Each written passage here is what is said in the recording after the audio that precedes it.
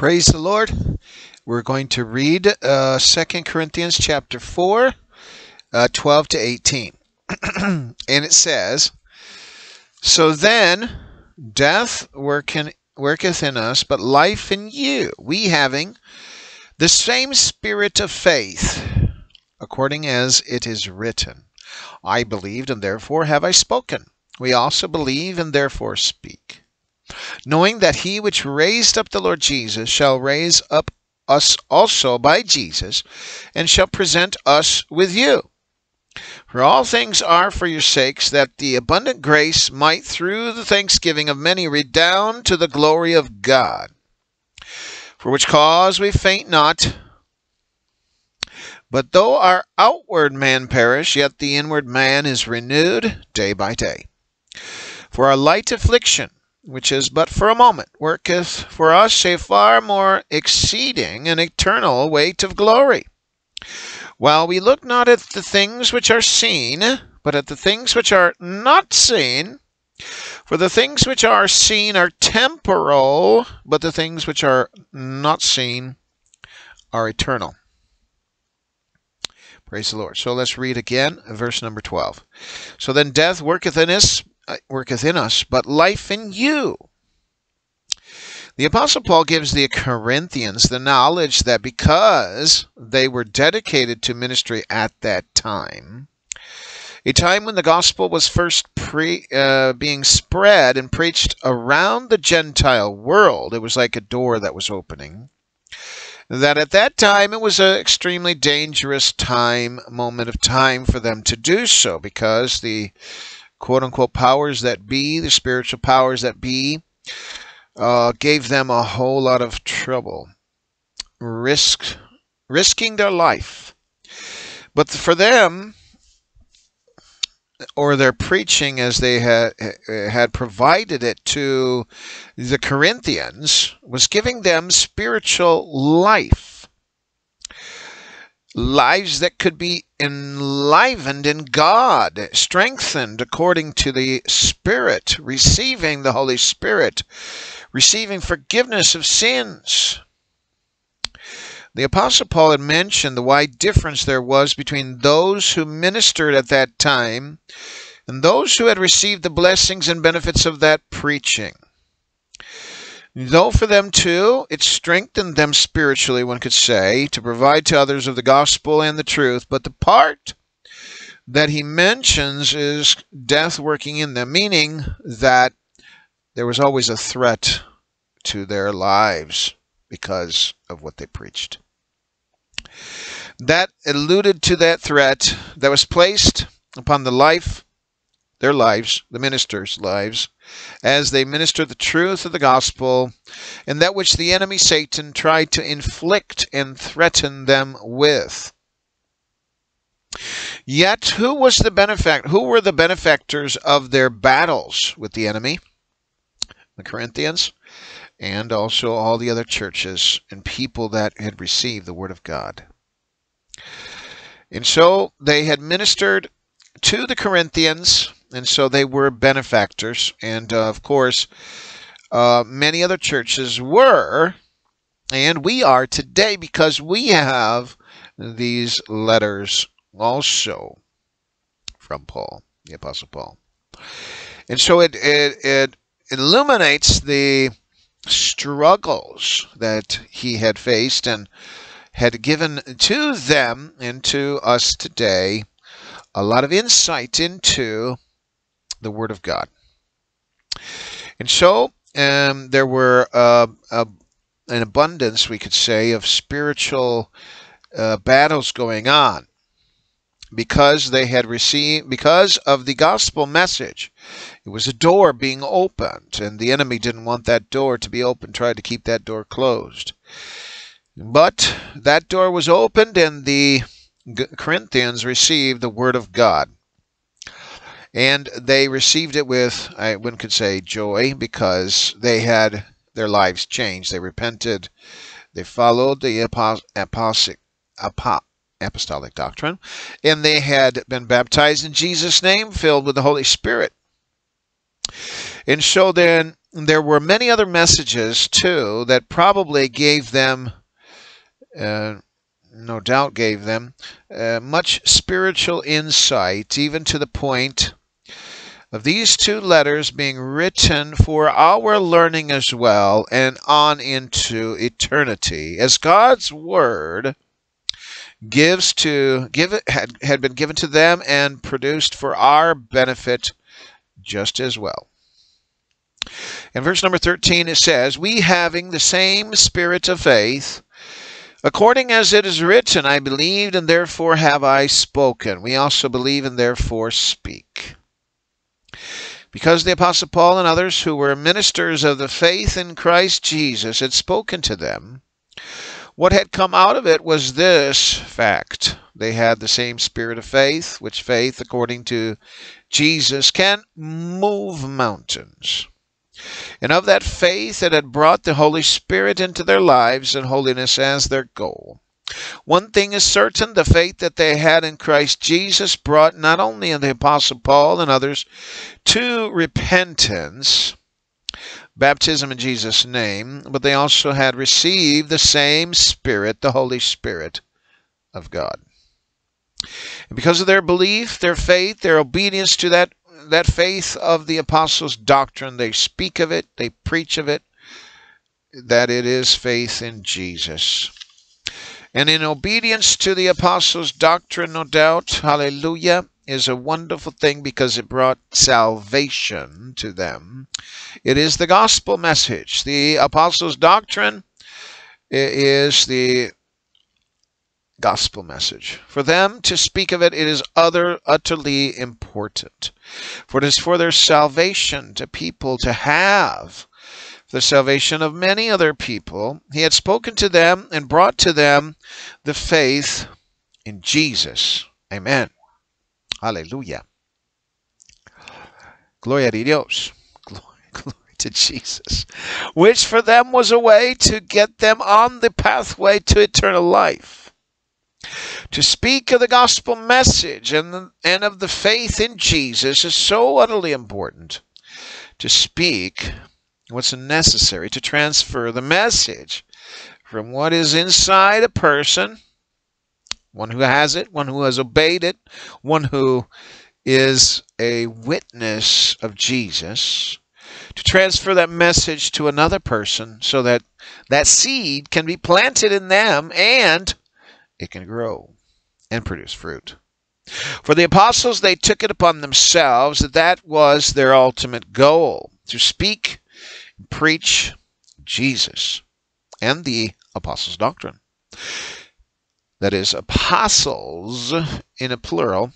It is not only their belief in Jesus and the apostles' doctrine, but it is also the belief in Jesus and the preaching of the apostles' doctrine as a necessity. Verse 14 says, "Knowing that he which raised up the Lord Jesus shall raise up us also by Jesus, and shall present us with you." Here's the good news of believing, having faith in Jesus and obedience to the apostles' doctrine. The fact that God will raise up the ones who have believed in Jesus and obeyed the apostles' doctrine. This raising up of the church will happen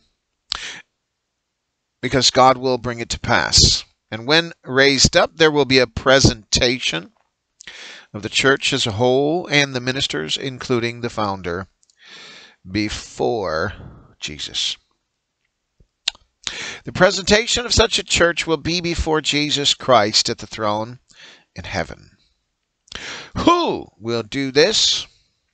God will raise up the church and its ministers, and that is not all, but the presentation of such a church will be in front of Jesus Christ on the throne together. For here it is stated that the presentation of such people, the church folks, will be together as a group with their ministers facing Jesus Christ together. No doubt the judgment will begin of the ones within the church and what they have done for Jesus Christ. Of course, any bad works will be admonished, no doubt, but rewards will be for those who have done that which is good, and it will be provided. That's the good news. And of course, Jesus Christ is our advocate. The presentation of the church and its leaders will be for the glory of God and not for the glory of mankind. But they will all be rewarded for what they've done in Christ Jesus. In verse 15 it says, "For all things are for your sakes, that the abundant grace might through the thanksgiving of many redound to the glory of God."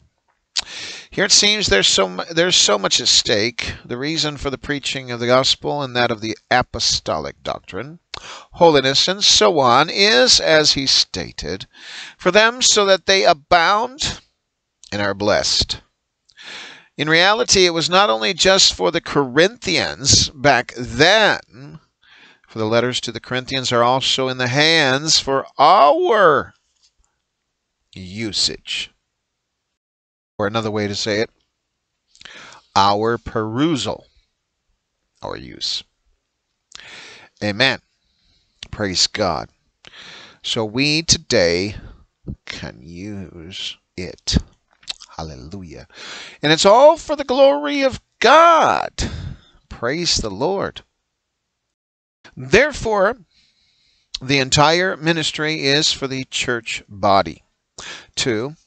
As the Apostle Paul had written to the Ephesians, be abundant. Hallelujah. The abundant grace might through the thanksgiving of many redound to the glory of God. Having that grace continue on in its growth. Hallelujah. Abundant grace, meaning for people that have sinned, and even sinned very, very profoundly.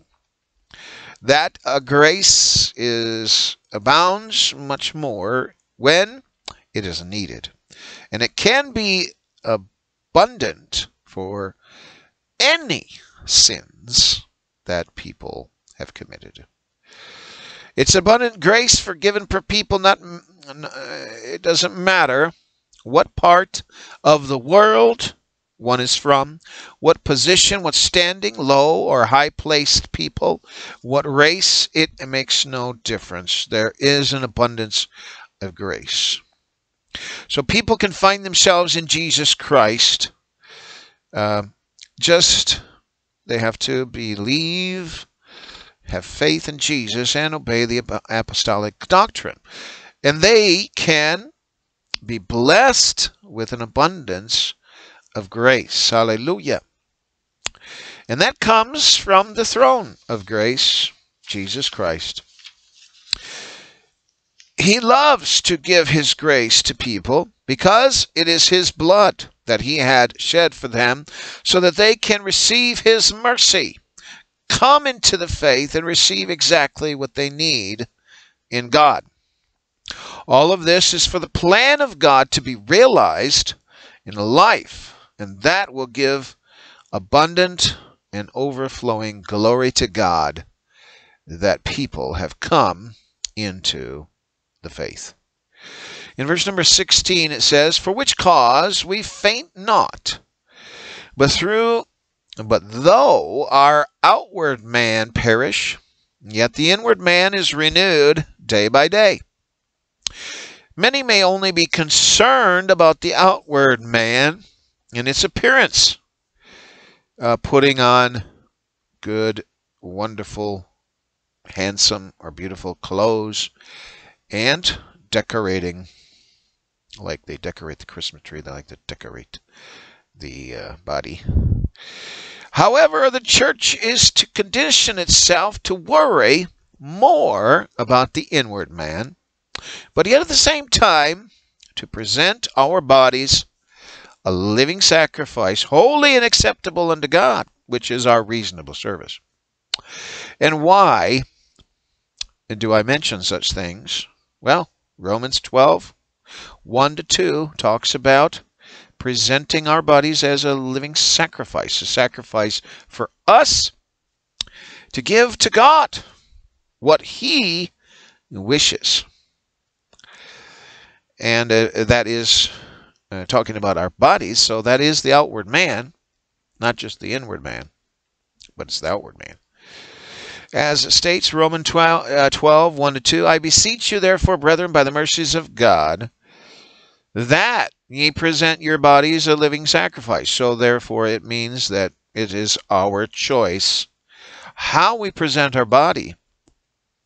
And then we follow God's guidelines in His Word concerning how to present our bodies. Acceptable unto God, into this world. Not acceptable to the world, but acceptable to God, which is like very contrary. The world likes its ways, but God likes its ways, which is much different. That you present your bodies a living sacrifice, wholly acceptable unto God, which is your reasonable service. It's not a difficult thing. It's actually, in the eyes of God, is very reasonable. And be not conformed to this world in the acceptance of the worldly presentation of their bodies, but the godly presentation of our bodies. But be transformed by the renewing of your mind, that ye may prove what is that good and acceptable and perfect will of God. So, obviously, our mind is the one that makes the decision whether or not to follow holiness according to our outward man, or just to follow the world. But following the world and its presentation of their bodies is not the same as that which is reasonable to God. So, what is acceptable, good, and perfect, and will of God is different from and opposite from the world presentation. Hallelujah.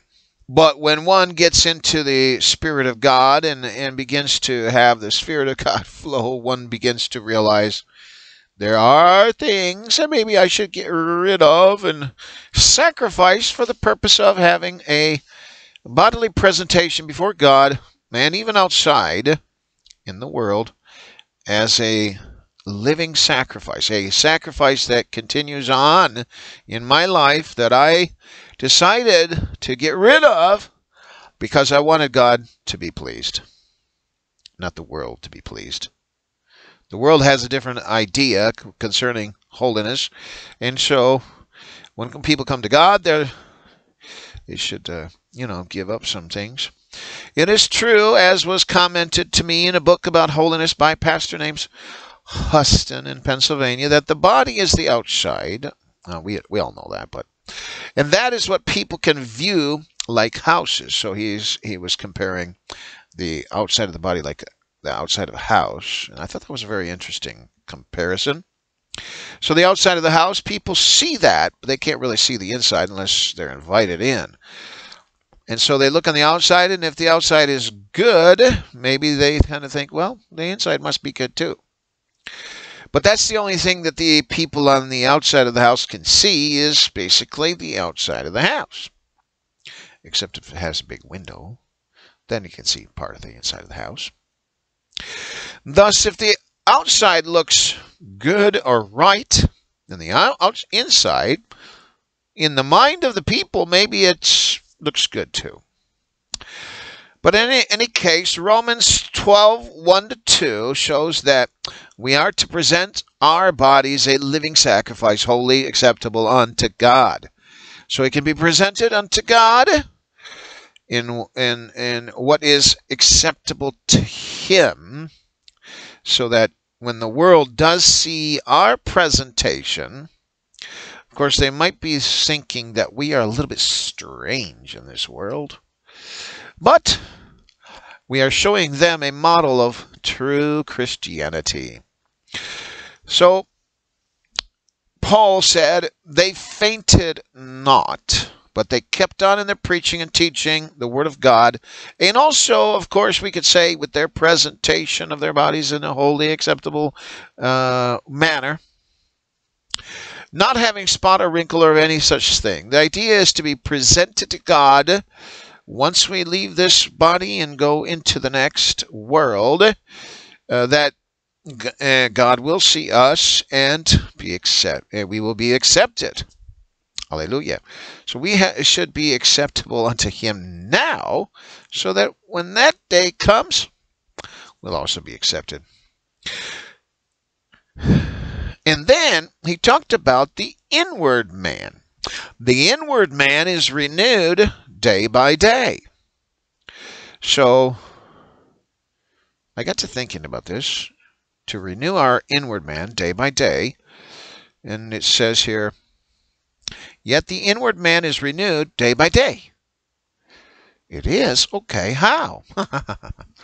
Well, I would think that the inward man needs to have that refreshing of the Spirit of God. So, how does that come about? It comes about by praying to God and having God's Spirit move in our life so that, yes, our inward man is renewed.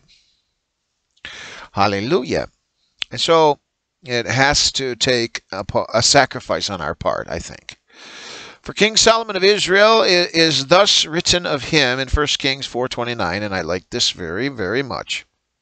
And it says, and God gave Solomon wisdom and understanding, exceeding much in largeness of heart, even as the sand that is on the seashore. Of course, I've been reading the Bible, since childhood, and reading it many times. And this, I read this, and I was like, really? There's something here that really gave me an insight a little bit more. And the fact is, the KJV put it very, very well here, because it's not just talking about wisdom and understanding, but also largeness of heart. Whereas some other versions don't even talk about the largeness of heart. They just talk about the wisdom and understanding. So, hey, that's why we like King James. I mean, the part where I read it and it says largeness of heart, I said, whoa. And Solomon had not only wisdom and understanding, but largeness of heart, even as the sand that is on the seashore. Now, you can't count that. It's like in abundance. In abundance, so much. And that was talking about his heart. And we could also say his wisdom and understanding was the same, just like the sand that is on the seashore. Wow. I mean, that's a lot. He could dig and dig and dig and still have many, a lot, much more yet to come. And that was talking about the inward man. Largeness of heart and the wisdom and understanding, that was in the inward man.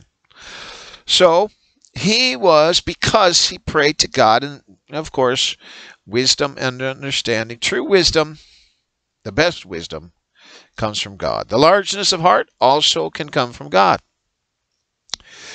So what is stated is that he had a largeness of heart. The wisdom, understanding, and largeness of heart was like that of, as it states, the sand that is on the seashore. How can it be compared to the sand that is on the seashore? That is the question. What made the writer here compare it to the sand of the seashore? The wisdom, understanding, and largeness of the heart was in so much that it could not be counted. That is, one could say, looking at the heart of Jesus, the wisdom and understanding of Jesus, so profound, so deep, so loving, so kind, so wonderful, the heart of Jesus. When the Bible refers to wisdom and understanding, yes, it comes from God. King Solomon had an abundance given unto him. It can be said indubitably that there was so much regarding Solomon's heart. His heart could be compared to the heart of Jesus Christ in that aspect, largeness of heart, until he started following other gods, I would say. For it was truly something that showed the love of God without question. One of the things that may not be seen within the life of King Solomon was his largeness of heart. We talk about his wisdom, his understanding, but largeness of heart, it's like, really? But it was there, it says in the Word. Furthermore, what is something that is not shown in many other versions, I've already said this, but I'll say it again, is the fact of this largeness of heart. It looks like it was almost taken out, almost like the time that he turned to other gods, it was somehow being removed, his largeness of heart. Yet, we can say that the heart of Jesus Christ for us is so large that he has an abundance of mercy.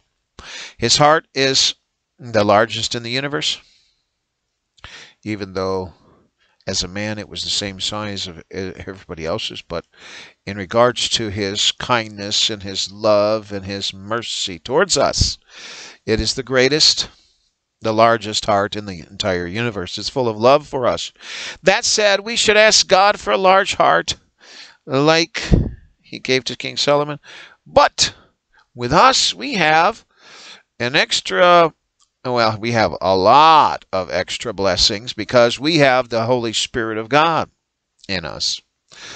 And so we should be given and we should have a big heart for God and for others, just like these are, in part, the greatest commandments to love God and to love one's neighbor. Of course, I always taught about the first commandment is, the most important commandment is knowing the fact that he is one. Hear, O Israel, the Lord our God is one Lord. And then thou shalt love the Lord thy God, and etc. Love God and love thy neighbor. So, big-hearted could mean a number of things, such as an open hand to give, a soft heart to love, a caring and compassionate individual, a hospitable person, kind-hearted, amicable or friendly, and unselfish. Well, it's a long distance to get there. And it states that the inward heart, the inward man, is renewed every day, or day by day. Therefore, we should be looking for ways to renew our inward man because that is how our heart is renewed to be larger. And if it's not renewed, it's like it gets smaller and smaller and smaller. And our inward man will start to stink like feet that haven't been washed. So Jesus started to wash the feet of the disciples. Verse 17 says, "For our light affliction, which is but for a moment, worketh for us a far more exceeding and eternal weight of glory." This affliction, the Bible says, is but for a moment. Just a moment. And so it's like God saying, hey, your affliction, yeah, you're afflicted, but it's just a moment. And it names it a light affliction. That said, our affliction is that which we can deal with, for it is only for a moment, and the weight of it glory, the light affliction, is really nothing in comparison to that which is eternal. Amen. Look at what comes out of this light affliction for the name of Jesus Christ. A much far exceeding and eternal weight of glory is going to meet us in heaven. Verse number 18 says, "While we look not at the things which are seen, but at the things which are not seen. For the things which are seen are temporal, but the things which are seen are eternal."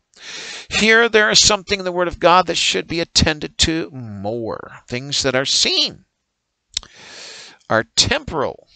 They're not to be totally fixed our eyesight on. Therefore, we should attend not to those things that are seen, but we should attend to those things that are not seen as our focus. What is more important, our physical houses and cars, or the Word of God, the preaching of the truth? What is more important to us, the beauty of our clothes or a sacrificial offering for God's truth to be proclaimed here and there? What is more important, our look on the outside or how God looks in us?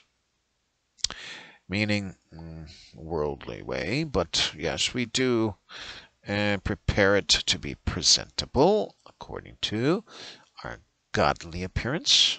Something that is eternal is our soul and where it will spend eternity. We need God. He's eternal. And His Spirit is eternal. If we receive Him, we will have an eternal inheritance. His Word is eternal. We should always look to Him and His Word for guidance and truth. His Word keeps us going.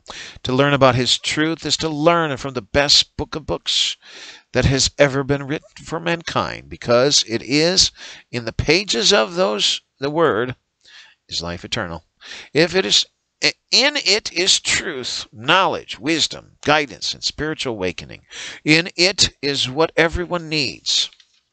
Hallelujah. For an eternity. Guidance. In it is the way, the gospel way, the truth of who Jesus is, the life that one can receive by receiving true forgiveness of sins in the Spirit of God. Amen. The promise of it. Thus, everything that is seen with our eyes today is temporary. The physical houses that we sleep in, the cars that we drive, the clothes that we wear, everything is temporal, even our bodies. But those things that are eternal are that much more important to us and for us. Thus, the counsel for the church is to focus one's attention on those things that are not seen. The Apostle Paul gives us the reason. Those things that are seen are temporal. Therefore, one takes note that in the world, the glamour of window shopping to see the things that businesses have to offer, some new things or other things that may have been available for a long time, but maybe those things that are new are shown in the window more than those things that are older. Thus, those things in the windows of businesses for people to see are those things that the business wishes to attract people's attention, to come on in, look on in, not just in the window, but in the store. And look at what one person can buy. But Jesus Christ encouraged a church in the New Testament, the Laodicean church in the book of Revelation, to buy something different, to go shopping, not just window shopping, but to go shopping in the things of the Spirit. In Revelation chapter 3, 17 to 22, it says, "Because thou sayest, I am rich, and increased with goods, and have need of nothing, and knowest not that thou art wretched, and miserable, and poor, and blind, and naked, I counsel thee to buy of me gold tried in the fire, that thou mayest be rich, and white raiment, that thou mayest be clothed, and that the shame of thy nakedness do not appear. And anoint thine eyes with eye salve, that thou mayest see. As many as I love, I rebuke and chasten. Be zealous, therefore, and repent. Behold, I stand at the door and knock. If any man hear my voice and open the door, I will come into him, and will sup with him, and he with me. To him that overcometh will I grant to sit with me in my throne, even as I also overcame, and am set down with my Father in his throne. He that hath an ear, let him hear what the Spirit saith unto the churches."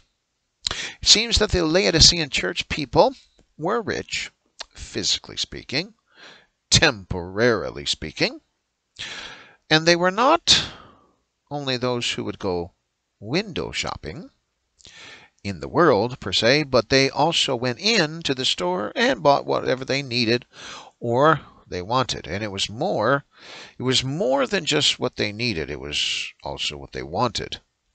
They had more abundance in the temporary realm. They got what they wanted in the physical realm. However, Jesus looked at what they had eternally, the things that would last forever, and it was lacking immensely, even to the point of they didn't have salvation yet. Jesus looked at what they had eternally. It was lacking immensely. He counseled them to buy white raiment, eye salve, gold tried in the fire, to be spiritually rich. For this gold tried in the fire, no doubt, is the reception of the Holy Spirit. To receive white raiment is to be baptized in Jesus' name. To anoint one's eyes is to see the spiritual things. Much easier and better. And so they had a problem. The problem of the church was that they did not even have salvation, for they had not obeyed yet the message that Peter preached on the day of Pentecost. It seems that the people in this particular church were attendees, but they were not following the keys to get in heaven as of yet, and Jesus rebuked them. Something was seriously wrong. They needed a change. The one who noticed this was Jesus Christ himself. The Laodicean church was focusing then on the things that were temporal, buying those things that were temporal, filling their houses with things that they would never possess eternally. But Jesus counseled them to start searching and seeking those things that were eternal, so they could become rich in a spiritual light and for eternity.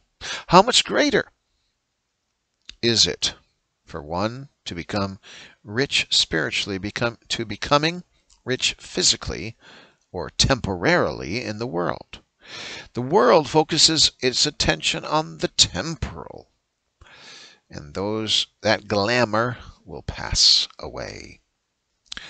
But those who are rich spiritually or eternally, they have much more than, exceedingly much more than those that are rich in the temporal realm, because those temporal riches will not transfer from this world into the next. So if one wants the spiritual and eternal riches, one should, of course, repent and seek baptism in the name of Jesus for that white raiment, the Holy Spirit, gold tried in the fire, and to be able to see in that spiritual realm. For if they don't get into the church, that is, repentance, baptism in Jesus' name, and filling of the Holy Spirit, not be born, how can they see in that new life? So Jesus was rebuking them and leading them to the proper way to go. That makes a grand difference. It can hardly even be explained, the difference there is in that which is temporal and that which is spiritual, temporal and eternal. May God bless you today in the name of Jesus.